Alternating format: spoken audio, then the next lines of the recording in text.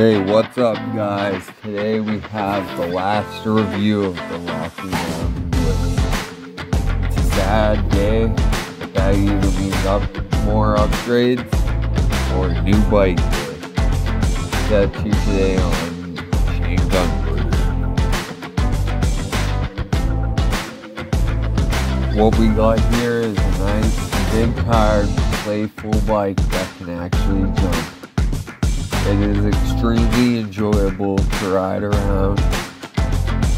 Its gearing is very easy, very manageable, but it has an obtainable top speed that some people would find difficult to get to.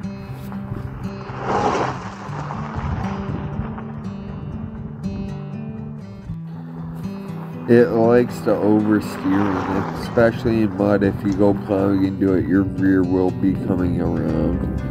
It wasn't the best in mud as I could tell over this season, especially because we haven't had snow. It hasn't got to taste any of that white powder.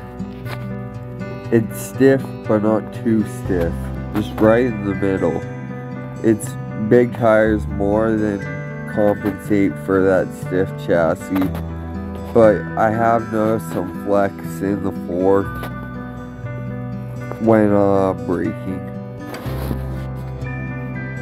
It soaks up chunder like nothing else. You would not believe how soaky those tires are, and with the fact of them being so gargantuan, you can actually jump on these tires.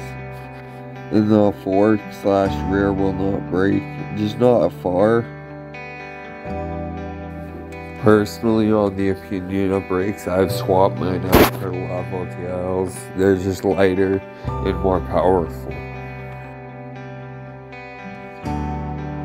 My main con would have to be how it's not very fast. It maxes out at like 29 to 35 kilometers an hour.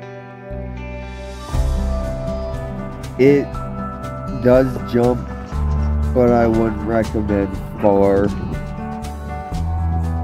And its brakes were just not very good. They had a good bite point, but to really get anything through, you really had to muscle them around.